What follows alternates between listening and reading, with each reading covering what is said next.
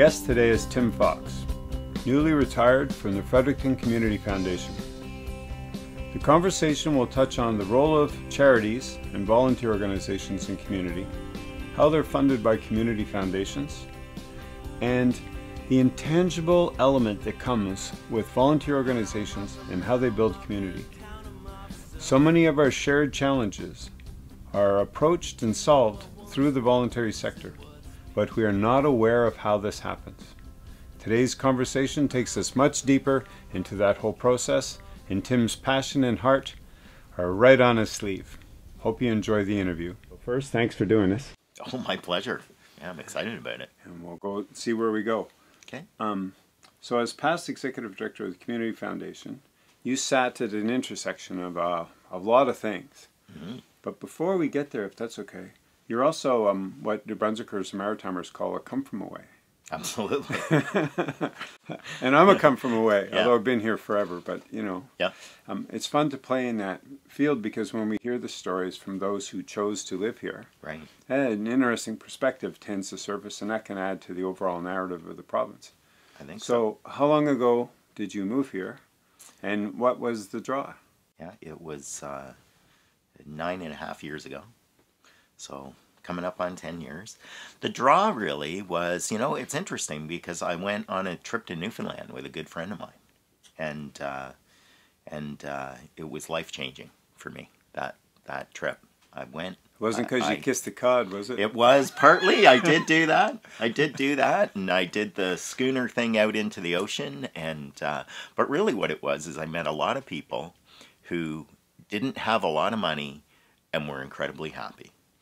And for me, that was the life-changing moment. And I was living in Kitchener-Waterloo in Ontario, and Research in Motion and the BlackBerry were big at the time, and there was just the community I'd moved into had disappeared, and it had become very much there wasn't a sense of community the same way as what I saw in Newfoundland. I went home and I said to my wife, why are we doing this? Neither one of us are terribly happy living here. Why don't we leave? And I was with the Kidney Foundation of Canada at the time, and I messaged the main office and said, hey, can you get me out east somewhere? I don't really care where, out east. And they laughed at me and said nobody ever leaves their jobs. And within a few months, I was out here as the executive director of the New Brunswick branch.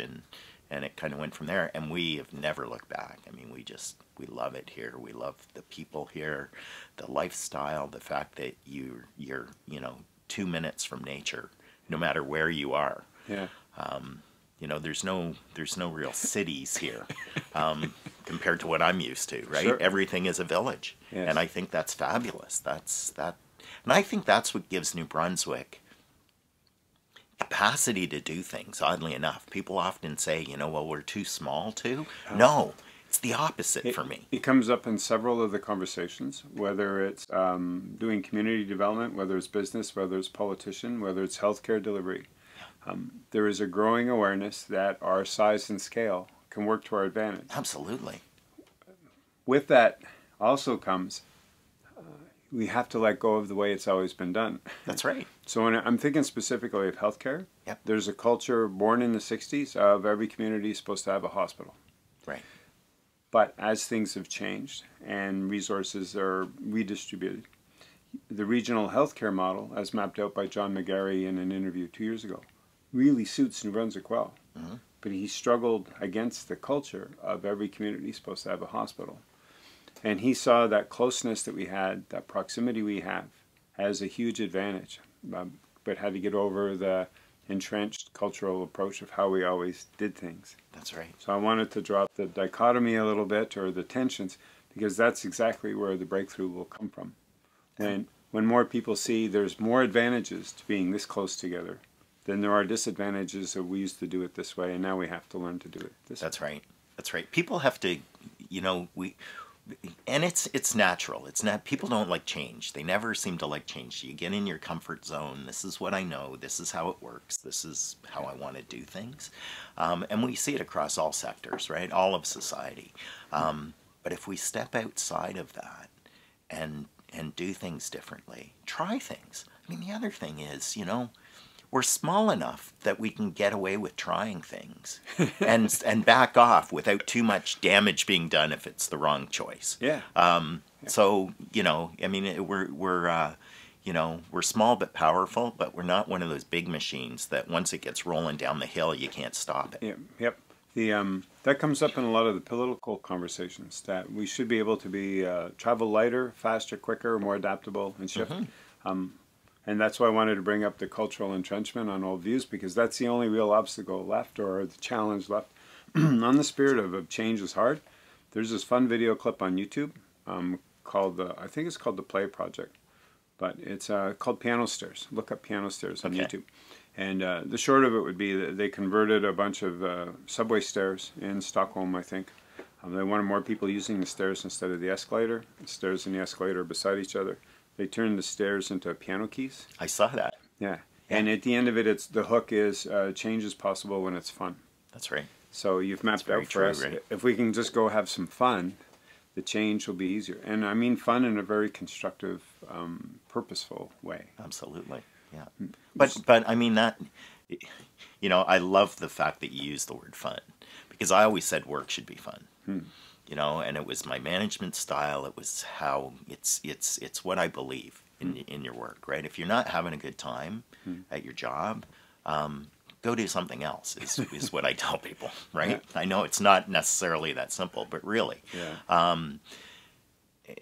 And I think that it's important. We can do more when we're having a good time doing it, right? We all know that. Which gets a community cohesion, because that larger conversation needs to happen for everyone to feel where they fit. That's right. And as the executive director of the Fredericton Community Foundation in the recent past, you sat in the middle of a lot of those conversations trying to help people. And one of your passions or themes is how do we build more capacity with our community. So that's correct. Can we wander into that for a while, how you see it and where we could go and how we could get there? Absolutely. So, I think it takes a shift. So there's speaking of YouTubes, there's a great TED Talk by Dan Pallotta, right? Not going to remember the name of it, but essentially, the way we see charities is dead wrong, I think, is roughly how it is. People should look it up. They should watch it. Yeah. But for me, it's really the mantra in terms of capacity building. We need to take a shift away from, again, the traditional way of how we've done things and how we fund things, to allow charities to do their job. So every charitable organization has a mission, and everyone loves the mission. Oh, they do good work, right? How many times do we hear, oh, they do wonderful work, blah, blah, blah, blah. Yep. But I don't want to support the administration of that work. Yep. I just want to support the fact, I want every dollar I give to go directly to the cause. Well, who does the work? I mean, you can have volunteers, and that's lovely, and volunteers do a fabulous job, and we rely on them, and I'm a volunteer now for a number of organizations since retiring. Yep. Right? Yep. But you need those people, those staff people who can make that actually happen and deliver that mission. And the mission, when it's delivered, is the most important thing that the charity does. Yep. So we need to give them permission to do that work. And so as funders, often what happens is I see two real areas that drive me crazy. So one is that, in foundations, and I was really proud at the Fredericton Community Foundation that we've been moving more and more away from this and understanding that sometimes you just have to fund the day-to-day work that the organization does, because that's the real work, right? You don't want to make a make-work project for them.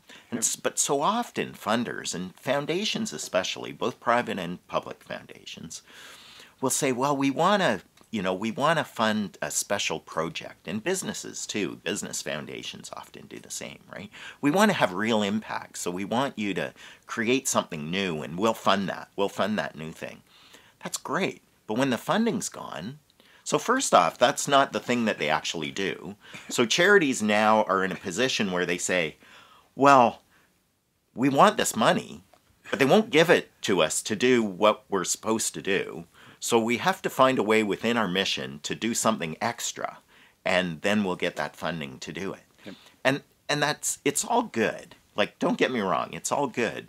But, geez, wouldn't it be better just to give them money to do the things that they're supposed to do so they can move forward? Yep. So that's number one. Sorry, go ahead. No, but isn't it interesting? We could put that through the filter of a business case, and you can make a solid business case using that language. And in a past interview with Randy Hatfield, I played with him saying, why do we need to keep using business paradigms on a sector that has a different mandate, a different auspices, right, therefore has its own language? Yes. So why do we keep taking business language and superimposing it? So now I'm going to violate my own rule and take the business thing and apply it. Because if you were to do a business case on charity management, you would automatically make sure your core staff are funded. Absolutely. But funny how those same people who fund, give the money, will not allow that same principle to apply because of that emotional drive. All the money has to go to the kids or to the program. I don't want a single penny going to your salary. Right. Squirrel moment. When I ran Special Olympics from 84 to 92, I had that same conversation. It was around 86 with some car dealers in St. John. They were so passionate, large sponsors of Special Olympics, new sponsors on board. It was exciting. It was much fun. But one or two in the bunch had that culture of, I don't want a penny to go to your salary. So I tried in rebuttal to use his business language, but to transfer it over. So, okay, so if I'm paid $1, so if you have a sales rep and you're paying them $1 and they're bringing $5 to $6 through the door and managing all this other stuff, is that a good return on your investment? So it's great. For every $1 I'm paid, I'm bringing in $5 to $7, and I'm managing this many hundreds of people with some support staff.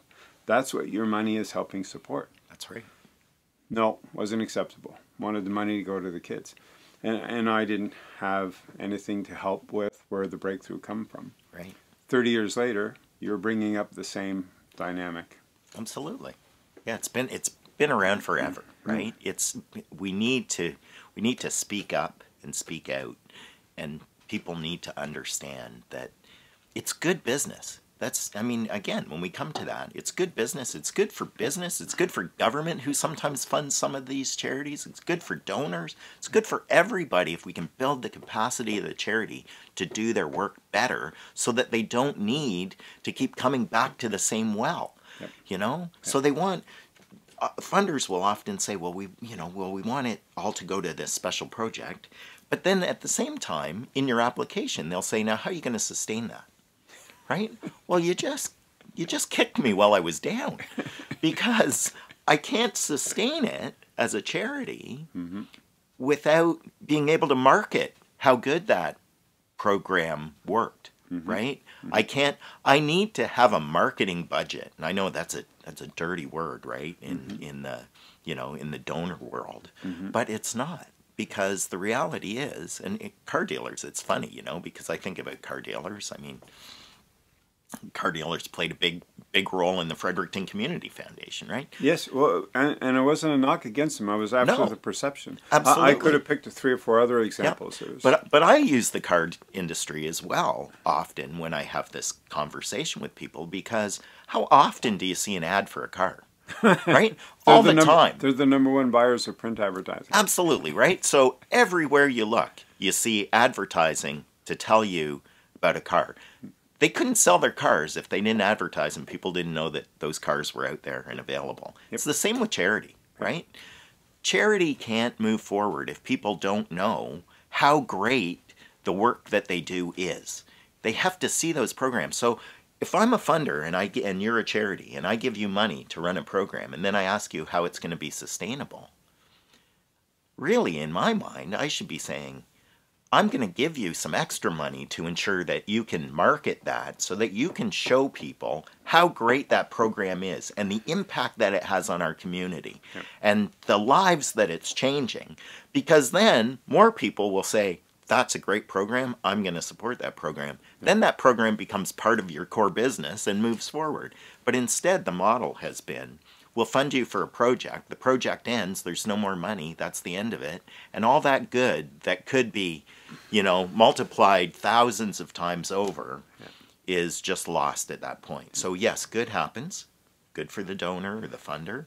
Good for the charity. Good happens. But then it often ends, right? Yep. And wouldn't it be better just to fund the core work that these people do and let them tell their stories? Storytelling is completely missing from the charitable industry. So I might have pulled you off your track because you had two things. Was that the second thing? Because you mapped out the first one. Right. So one is the first thing is the fact that, you know, it has to go to a specific project. We don't fund core business. And then the second thing is then we don't let them market that, right? So we don't let them tell their story because again, well, that's not going to the good of the charity. Sure it is. And it's not going to the good of the consumer or the good of society, the mission of the organization, right? Yep. Well, absolutely it is, because if you can tell your story, storytelling is the single most important thing that a charity can do, and it's usually the last thing on their list. Yes. Of things that they do, right? Because they're not permitted, B, they don't have usually the skill set to be able to tell those stories. Yep. Right? Yep. And so if we can give charities permission to tell their story and we can give them the resources so that they can tell their story, then that will let people understand what they do so much better and build support. And then they won't have to keep coming back to the same, you know, community foundation or public or private foundation and say, we need more money for blah, blah, blah, because they'll be able to build that up. I watched an interview that you did a few years ago, and you talked about the pot, right? The pot's only so big, but it's a pretty big pot. Yes. Right? Yeah. In this community, so here's a challenge. Here's a challenge for all the people watching this right now, right? We're in Fredericton, and in this community, there are well over 200 charities. I challenge anybody, without Googling it, to name 10. And you know, and I'm willing to bet that if we looked at that list of 10, we'd see the same, you know, probably a group of 20 or so that came over and over and over again, right? Yep. Heart and stroke, cancer, SPCA, like you know, and they all do, and don't get me wrong, they all do fabulous work, right? I love all of those organizations, but there's all these tiny itty bitty little ones that do just as important, just as crucial work. Nobody knows they exist. And it's because we don't give them the capacity to let people know that they exist. Excellent points. So in there needs to be a shift in the narrative, and for people to listen or be aware. Even though you're going to feel like you're inundated with 10,000 messages a day. But my hunch is you're speaking to something bigger, which is a community's conversation with itself. That's right. Back in the 90s, I pitched the publisher of The Gleaner, or any of the papers in New Brunswick, with a new concept. And it'll tie into what you're doing. And maybe this will take root. Somebody will watch this and go, hey, there's a good idea. Let's run with it. Yeah. It fascinated me with why the grip and grin thing that happens. Community news, you'll see, here's a check presentation. This same stuff, formulaic. The perception from media was that this is a problem because there's so much of it that we don't have the space to show it all, which gets to your community storytelling. Right. So the paper saw something as an obstacle. Well, we can't possibly include all of them. When I saw the publisher, I said, why don't you see that as an advantage? There's so much content there that you could create a whole section in the paper, run it like a TV guide thing, run it once a week when they used to do that, the weekly supplement, you know, like a tabloid style. Yeah. Stick it in, community news. Every organization's trying like crazy to get their message out, but they can't because they're not wired for it, like That's you right. said. Yeah.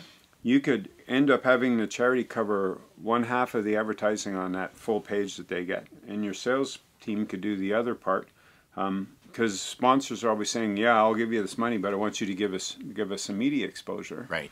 So you turn it into a plus where this page is dedicated to diabetes. Here's your ad from the sponsors supporting diabetes. They can run a weekly column of what they've got cooking. Right. And then, so your sales rep gets a full page and only has to sell a quarter page in order to get the full page. Great idea, and then he moved to Ontario. Because he got fed up, you know, frustrated. I'm speaking for him a bit, but he was a little frustrated with the dynamic and he wanted his career to move forward. Right, right. That was ages ago. So that still exists. Yeah. How do we get volunteer organizations the ability to tell their story, which will then change the whole community narrative? That's right. You know, and it's interesting because coming from Southern Ontario, you couldn't get a story in the paper to save your life, right? Like, you just didn't, right? There were too many people being killed. There were too many accidents. There were too many, you know, like, sensational kind of stories. Yeah. One of the great things with living in New Brunswick is we don't have a lot of sensational stories, Yeah. right? Although the And media tries pretty hard sometimes. they try to do that, and I know for them it's frustrating. Yeah. For us, it's a blessing. Yeah. I mean, when the front page in the newspaper doesn't have a murder on it, Yeah. I mean, this is a great place to live, Yes. right? It's one of the things that just, I mean, people often talk, oh, there's no news in the paper. Good. That's good. To me, that's a good thing. Yeah, but by news, they're thinking that conflict-based news. They are. Rather than positive news, right? Positive, good news. And one thing I will say about certainly the local paper here is that over the years, as somebody in a charity, I've had a lot more success getting my stories in the paper than I ever could have had, you know, in a different location, right? And it's because they are looking for content, and some of that content is fabulous stuff. And so I do think that we do have, again, we talk about, you know, being small and the advantage. That is an advantage, right? But you need to have a story, and you need to be able to go to the paper with a story. And again, this is where charities often, you know, they don't have the resources to do it. They don't have the knowledge to know how to do those things. So as a community, we have to give them more of those opportunities, right? So I work with a nonprofit organization, Doc Talks, and you know, in the last year, one of the things that Doc Talks has done is said, well, let's try to build some capacity with charities by creating this Open Your Eyes Fredericton concept, right? That hopefully can expand and do more things. But this Open Your Eyes concept, where we will provide the resources, basically in kind, to produce a short film and some digital media around an issue that's important to the community. But it gives charities that opportunity to tell their story and not cost them much. I'm not going to say anything. They still have to put time and effort into it. Mm-hmm. You know, but the idea is you give them the capacity to be able to do that. You know, and at this stage it's sort of one at a time. But how do we build that so that that's the common thread in the community? It's okay to tell your story. In fact, it's more than okay. We demand it. We demand that you tell your story, because people need to know the positive impact of their donation in the community, right? I want to slide in a related but slightly different direction. Sure. Back to money again and how money is donated. Mm-hmm. So, for the most part, volunteer organizations have grown significantly since the 80s, when governments started to offload services into the voluntary sector. Voluntary sector grows exponentially. It's the same total amount of money, though. Right. So it's a redistribution challenge. It's not a growth challenge. Correct. And there's still this project mindset, which you've touched on a couple times. Mm-hmm. So we fund projects. But all of the major challenges we have are systemic, from literacy to poverty to housing. You know. Correct. So we need a systemic approach to doing that. And sitting at the Community Foundation or any of your other past experiences, what in your bones is telling you we should be doing this way rather than that way? You've spoken to one of them, which is funding staff, and seeing that as the core reason for helping that organization. Right. But out there, in terms of impact on the different shared challenges, do you have any hunch about tipping point was here, we should go fund that, even though no one's done that before? Well, that's a great question. Like, how do we get at literacy? How do we get at poverty and get out of our project mindset? Right. Part of it is, I think, again, it comes down to, I think we often fund project-based things as opposed to program-based things. Government is funneling money out, but not...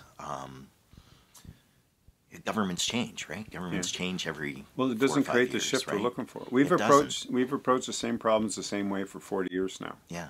So maybe we need to change our approach. Yeah, well, we do. So I was wondering if you had a sense of what that might look like. Do the charities all need to start working together a bit more? There's 200 of them in Fredericton. I think in New Brunswick there's 600 some odd. Yeah, that's very true. I mean, they do need to work together more. But I think again we need to As funders, I think I can maybe best approach this as a foundation, right? From a foundation end of things. And I think as a funder, the foundation end, what you don't want to see is duplication of services. You don't want to see the same groups doing essentially the same things in slightly different ways, right? So definitely, I think there's and there's some of that. I'm not going to say there's a lot of that. I'm going to say there's some of that. But I think where there could be great advantage for charities, especially the smaller ones, is if there was one payroll system that they could all use. If there was one, like some of that administration that people complain about, right? Is there a way to get that so that you don't need, does every charity need a boardroom? Probably not, right? So how can we work with groups to be able to do that? And is it creating sort of a hive environment where, and we see some of that at the Victoria Health Center. I mean, quite frankly, that's not a bad, that's not a bad example of, it's a good example of how, there's a boardroom space there, so you don't need that as part of your, what you do. But I think there's those kinds of opportunities are there to kind of cut a little bit of the administrative costs. That being said, it's really focused. It's a lot of why I think this doesn't work comes down again to the fact that we don't fund when we give funding, especially donor-related funding. We don't give it so that they can just deliver their mission. If we would just give them permission to deliver your mission, I think we'd be able to move things forward. Literacy is interesting, though, because there's a lot of different literacy groups out there, and that's one where I would really like to see, come together under an umbrella and have some more strategic discussion about who's doing what and how they deliver it and how it works to accomplish the end goal, right? And I think in some cases there's fracturing in that way. Literacy is one of those areas, and I'm not an expert on literacy. I can't really speak to that. It's just as an observer, yeah. I see that that's there. But a lot of other areas, honestly, I don't see a ton of overlap. What I really see is the money's there. If they didn't have to spend it on special projects and they could spend it on delivering their mission, we'd be a big, it would be much better step ahead than where we are right now. Related question. The audience might not be aware, we're talking in a very familiar way with the voluntary sector or the charitable sector. Right. We both have a sense of how big that is. Yeah. Many in the audience might not understand the scale. Can you help paint a picture for how many dollars we're talking about? What's the scale? What's the reach? Because to help prompt it a bit, yeah. I've gone for years saying that the voluntary sector is larger than the other two sectors, public and private combined. Right. Yeah. Because it's the only sector that integrates everyone. It's true. So do you have your sense of how big we're talking here, whether it's measured in dollars, in terms of people, and in person hours? I don't, but it is absolutely huge. I mean, the difficulty is that people don't often count the volunteer hours and the amount of volunteer time that goes into it. And it's tremendous, the amount of volunteer time, right? So when people, again, complain about spending money on administration, well, my goodness, like you look at the return on investment in a charity compared to a business, and the charity has a much better return on investment. If you're just talking dollars, right? Really does. In terms of being able to deliver. So, but it is quite massive because for every 2 or 3 employees, you probably have 10 times that at least in volunteers in an organization that are working around that, right? Yeah. So the sector is huge. The other thing is charities have, and this is another pet peeve of mine, but you talked about governments downloading. So governments download, right, yep. to be smaller. Give it to the charitable sector, yep. right? Community will fix it. That's right. Community will fix it. And we'll throw a bit of money at it. 10 cents on the dollar. Right. And that's the difficulty, right? So you see you see government, right? And the bureaucrats, and you know, God bless the bureaucrats. They're doing their best, right? They work hard. They do their best that they can.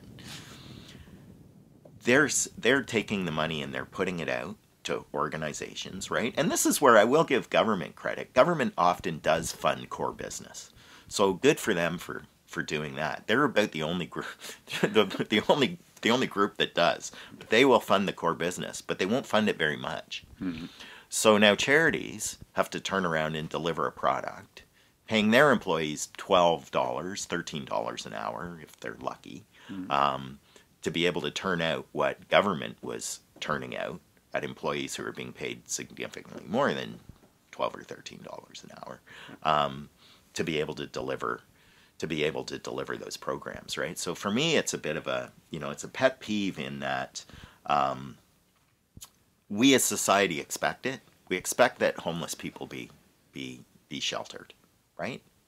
Most of us demand that homeless people be sheltered, that at-risk children be able to have the services that they need, that people with mental health issues should be able to be serviced, and all of these kinds of things that, and a million other things, right? I mean, take your pick. Whatever your favorite cause is, you can name it. Yeah.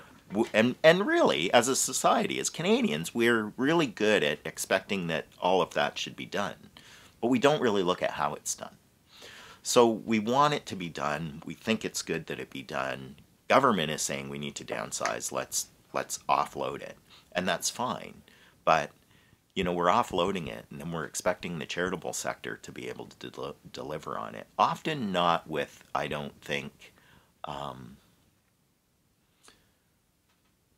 with enough sort of parameters. So when we talk about literacy, how's that being offloaded? Who is doing that? How's it being done so that it can have the greatest impact with the least amount of dollars going into it, right? Those are the questions that I think we need to ask when we offload. And government sometimes, one of the other things that I hear very often from my friends in charities who receive government funding is, the government needs to get out of our way and let us just do our job, right?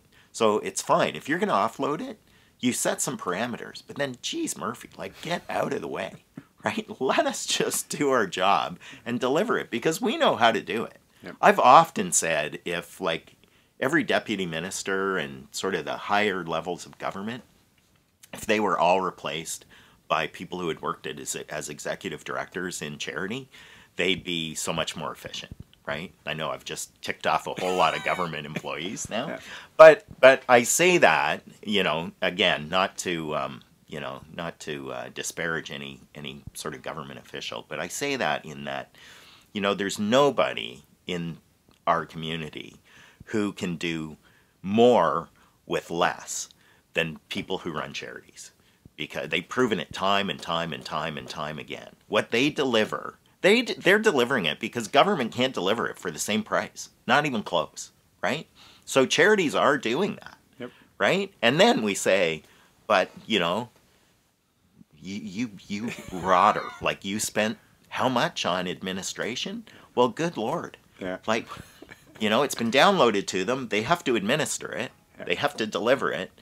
And, and I think that we also need to get to this mindset that, it's not right when people in charities have to then go and use the food bank because they're not being paid enough to be able to have a reasonable living. I often say that,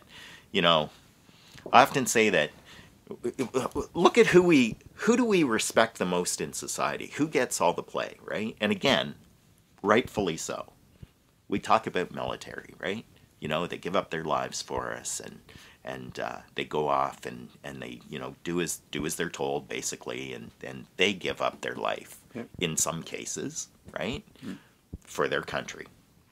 We talk about firefighters and police officers, and there's a lot of respect for those people, and rightly so, because they've dedicated their life to the community. I would argue that charitable people who work in charities have done the exact same thing, right? But they don't get that respect at all. In fact, quite often the opposite. I was told once at Tim Hortons that I deserve to be paid less than everyone else because I work at a charity. That's fine, buddy. You made the choice, right? And it's true. I did make that choice. But I think that we, those of us who work in the charitable sector, we in some cases, people who work in the charitable sector, especially in international work, do give up their lives, right? They give up their lives for the good of humanity, right? Those of us in this country who work in the charitable sector, we definitely give up our lifestyle for the good of society. And I think that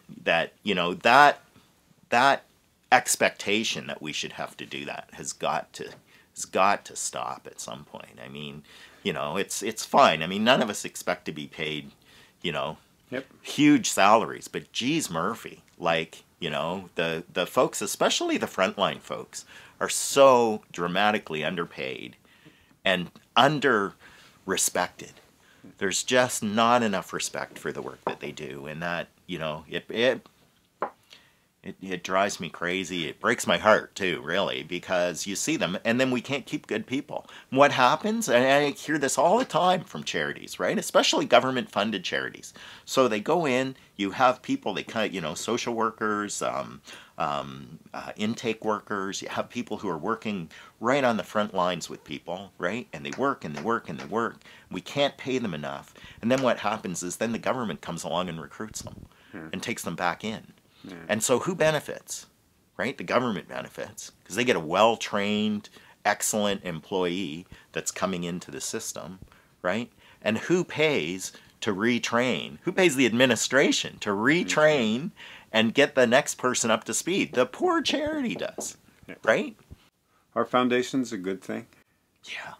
You think so? Oh, yeah. Fabulous thing. Yeah. Embellish? Teach us? Yes. So, okay. Yes. Sorry. I think every public foundations in particular, I think are absolutely fantastic things, right? I think every community should have one. My work with the Fredericton Community Foundation, honestly, it was the easiest job I ever had, and it was the most rewarding job I ever had. And why are foundations great things? A couple of reasons. One is foundations are donor-centered, right? So as a donor, you can come to a community foundation, and the real question is your money. If you're a donor, it's your money. What do you want to do? What impact do you want to have on the community? That's the first question that I would always ask of a donor, right? It's your money. What impact do you want to have? The second thing I'd say to them is, and don't be in a hurry, because we're here forever. Foundations really are there forever, right? So for those who don't know how foundation works, is foundations essentially take the donation in, they invest the donation, and they use the income earned on the investment as what they grant out into the community and also what pays their administration, right? So essentially, you donate $10,000, that $10,000 will always be there. It's the income that it earns, right, that's being used to go out into the community. So the impact is not as big at one shot, but it's a long-term impact, right? It's there essentially forever. Okay. Two things. This will be more challenging on you, but it'll bring some depth to the conversation. Yeah. Two things come to mind.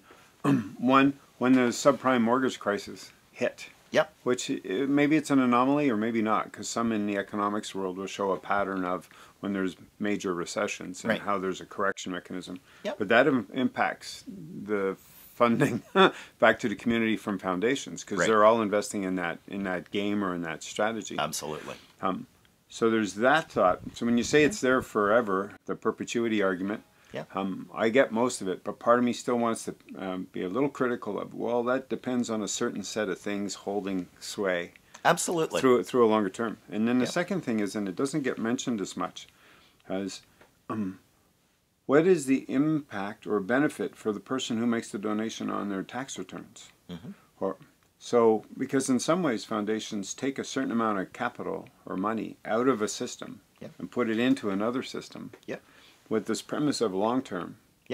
And so there's huge value to that. But at the same time, we don't hear as much about the economic benefit for the person who made the donation. Because it'll impact their taxes at certain times. I'm thinking pro athletes or people who get huge chunks of change and suddenly they've created a foundation, and some of it is a tax a tax strategy. It is, yeah, yeah. Some of it's So, just and I'm not, strategy. and I'm not doing good or bad. Yeah. There's no judgment Yeah. here. It's No. just the math and the process. Yeah, I forgot your first. I forgot the first Well, part. well, it what was you were about. talking It was about. Now you're going to make me forget it. It was about foundations and being in perpetuity.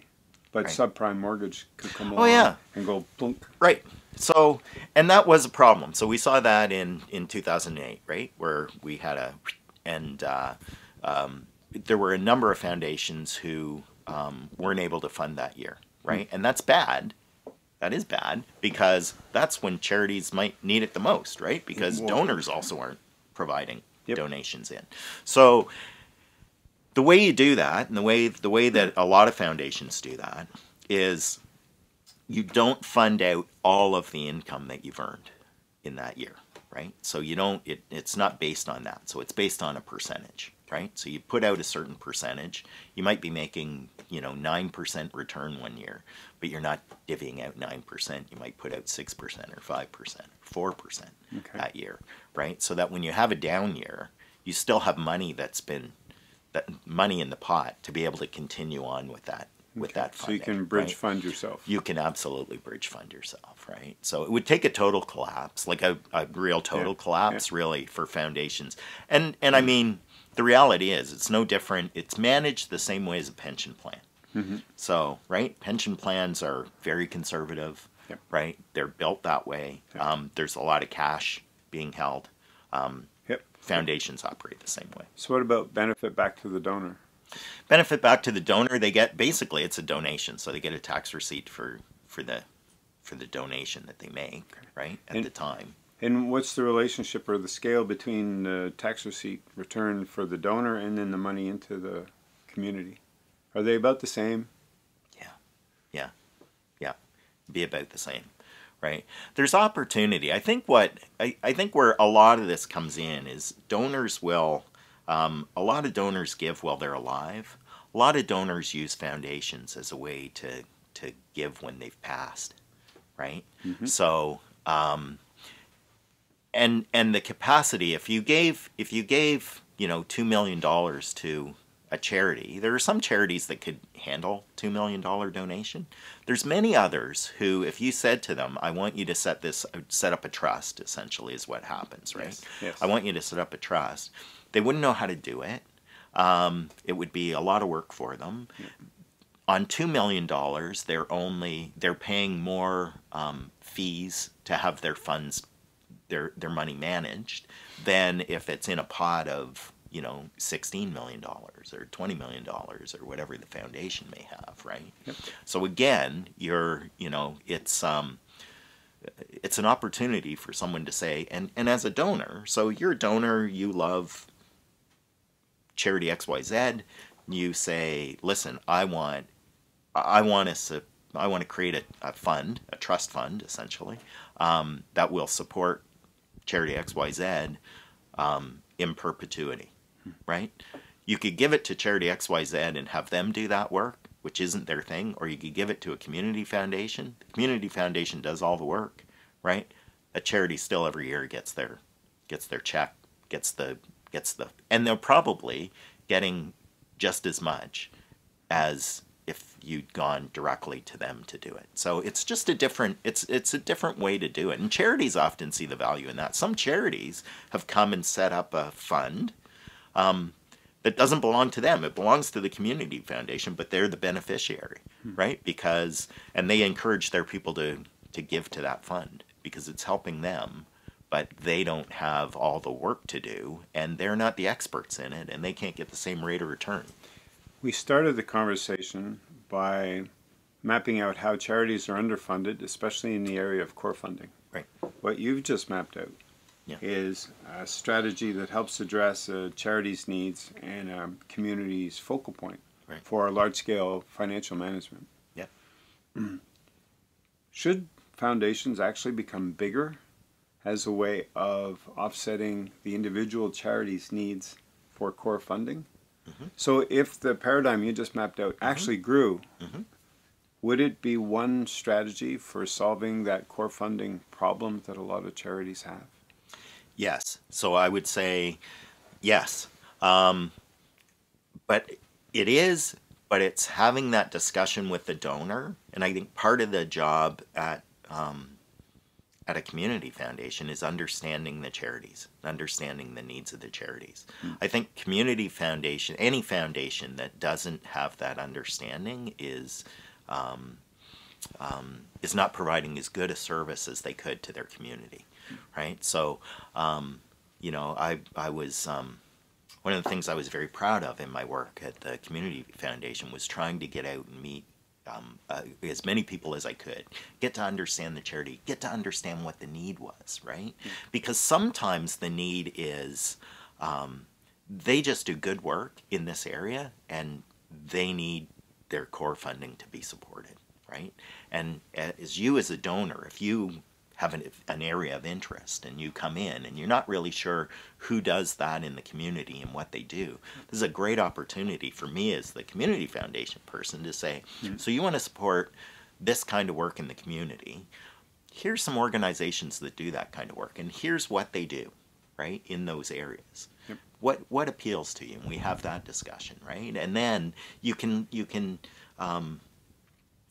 get an understanding of what it is that the donor really wants and then lead them in that direction, right? To fulfill what they want to do with their money and at the same time fulfill that core funding need of that organization. So I think foundations are very well placed to be able to do that, to be able to help people with that. The other thing you can do, which again I think is is key, and one of the most exciting moments I ever had in my job at the Community Foundation was there was a project that was happening. It was a housing project that was being built. And I knew the organization well, and they were doing good work, and they were building a project. And I knew a donor who liked to have their name on things, and I mean, very old style donor who liked that. But I felt that there was a match here. The donor didn't know anything about the organization, really. The organization certainly didn't know the donor. I was able to bring those people together through just knowledge, right? As community foundations have that knowledge. The people in those organizations have that knowledge. Be able to say, hey, you know what? You have a need right now. So this was core work that they do, but it was a project as well, right? So they needed the house to be able to house people in a housing first model, right? So here's the house needed to be built. Here's a donor over here who wants to get people off the streets into housing. Neither one knows each other. We went in, had the meeting, like many hundreds of thousands of dollars later, right? In a matter of only a few minutes, we come out, and I remember the charity, the fellow from the charity saying to me, did that just happen? Did that just happen? So those are things. So yeah, I mean, I think foundations are in a better way to do that. Foundations have capacity. That's the other thing, because foundations don't really have to fundraise. I mean, well, it comes to them. It comes to structure. It comes to them, and that's through marketing, right? Through us being able to tell the stories of other charities. So I think that's the key. So it comes to them, but it's because foundations can give themselves the permission to tell the stories of other organizations, because what's the use of a foundation? The use of a foundation is to build the capacity of other organizations and to show how the good work that happens in the community. That's so we're allowed to tell those stories as community foundations, right? And we can spend a little bit of money maybe to tell that story, and we can get that out there. So who are we helping? We're helping ourselves, because now people know that the community foundation's there, and if they're interested in, and again, we're not in competition with charities, community foundations, right? We're not. So we're not trying to take the money from them and have it come over here. What we're saying is, if you're interested in the type of solution that we offer, come to us, and it can go to any charity you wish, or it can go into the community, right? So it's because that would be the flip side of what we talked about just 10 minutes ago about our foundation's a good thing, because in some ways, some might perceive you're taking a certain amount of the capital out of circulation, putting it into this endowment trust structure, right? for the sake of a long-term benefit, Right. and a distribution model that's slightly different compared to all these charities around the whole province are cash-starved. Yeah. And the capital, the money is, large sums are going into these trust funds and being locked up and could be perceived that way, and then Right. stuck there for a while, Right. rather than it's not in the flow. Right. So Let me give you an example of how this works really well. good. And I'll come back to this housing project, right? So in terms of the housing project, there was, you're building a housing unit, right? As you can imagine, there's a cost to do that, right? Charity doesn't have all the money to be able to do that, right? So would have to take out a mortgage, right, for a certain amount of money. So with the housing project, here's a great model, and this is really, to me, this is sort of the epitome of how it can work, right? So they need money now. They don't need money that's in a trust fund for years and years and years down the road, right? But community foundations can flow money through as well. So the donor says, let's take a number, a simple $500,000 for the sake of argument, right? For $500,000, and there's $150,000 owing on the building, right? Flow 150 directly through, right? Through the foundation there, boom. Now the building's paid off, right? Take the remainder of the money in the donation, put it in a fund, cover the maintenance of that building every year forever, right? That's how the system can work under that. So now they don't have to worry about the maintenance of that building going forward. So in essence, yeah, you're taking that money out of the system, but it's ensuring that building will be there and be maintained and get a new roof and do all the things that it needs as it moves forward in the future. And your example is exceptional, but it's also outside the usual application process to foundations for money. So that taught me then you've got several different streams of how money can move through. Not just the application process through the front door. We got this, and you end up competing with the other ones around, and your committee has to sit and select which one of these projects. We've got about 5 minutes. Okay. 5-10 minutes. I like to change direction a little bit. Thank you for all of that. It's wonderful stuff. My pleasure. Where does it need to go from here in the intersection between community, government, and business? Yeah. Because you said it that. So give us a bit of vision work about, we would be better if we just did it this way instead of that way.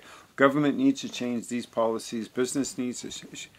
Can you play in that space about the next 20 years so we can get at some of those systemic problems that we just can't seem to reach somehow? Yeah. I think I would love to see an organization that really looks after the charitable end of business, right? That helps business. One of the things we hear from business all the time is, I get asked 1,000,000 times, right? Like, all this stuff keeps coming in the door, and I don't have time to deal with it. And they don't. They're running a business. Yep. That's what they do, right? Where I see the businesses where it works the best are the ones where they very clearly up front say, this is what we support. This is all that we support. Don't come to us if you're not in this, right? And I think that's fair that they do that. But one of the things I would love to see is somebody take hold of that for business, and businesses say, listen, we want to support our community, period, right? We want to support the community. We want to ensure that, and they can sort of pick fields of interest, if you will, right? I'm interested in literacy. I'm interested in child welfare. I'm interested in, and do that. But then hand that over to somebody who knows charities, right? And can say, this is where we're going to put that money, and we're going to support core business, right? So that the core businesses of the charities, right? So that the business world understands that their money is going to go to ensuring that the things that make our community great continue to happen in our community, and build on that. So we need to build on the good that's already here instead of trying to create new good in the way of building. Does that make sense? Yes. So don't put a new project in if the core business is suffering, right? Do that first. But I think it takes coordination to be able to do that, and I think that's what's missing, right? Because, it's again, coming back to a previous discussion that I saw you have. Like, there is this area where all the asks are happening back and forth, right? And that is the area where, you know, if we could get some organization around that, right? And again, it doesn't have to be administration heavy, not by any means, right? It just takes one knowledgeable individual who can help pull that together for groups, you know? And maybe it's a little bit funded by, if each of the businesses who's putting money in anyway says, you know, and imagine how much they'd save.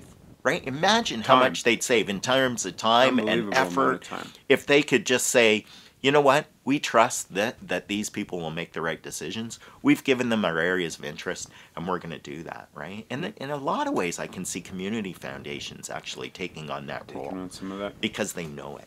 The slide into politics a little bit. Yeah. So there's an election coming in 2018. We're recording this at the end of November of 2017. Yeah.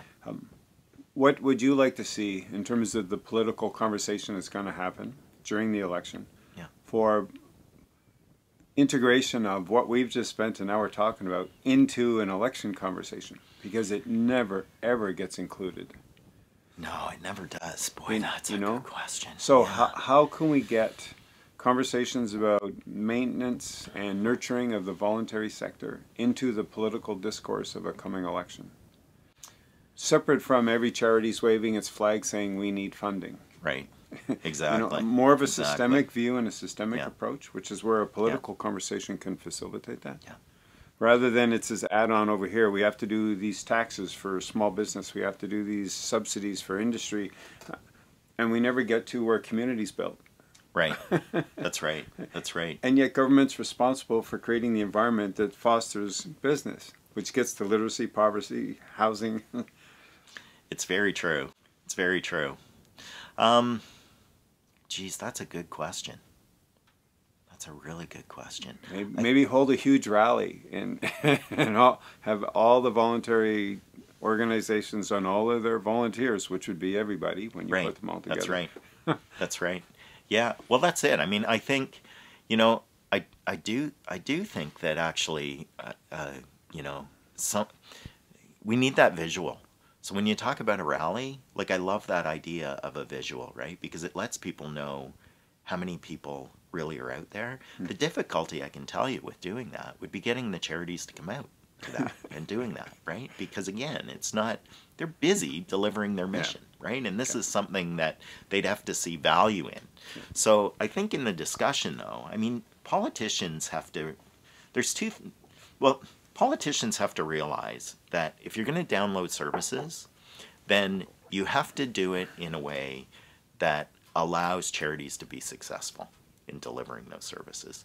And one of the ways that you do that is to, you know, take away some of the bureaucracy. There's so much bureaucracy around. Like, it's funny, one of the, you know, I mean, at the federal level, one of the things that you see all the time is the amount of forms that charities have to fill out, right? When you're a charity, like, there's so much of that. And then the government itself complains that you're spending too much on administration. Well, don't give us so many damn forms to fill out. We won't spend so much on administration. Yeah. And that's the same at the provincial level. My understanding from the charities that I've you know, worked with is that, you know, bless them, and governments do that, right? They try to put all these parameters in so that they can ensure the money's spent exactly the way that they want it to be spent.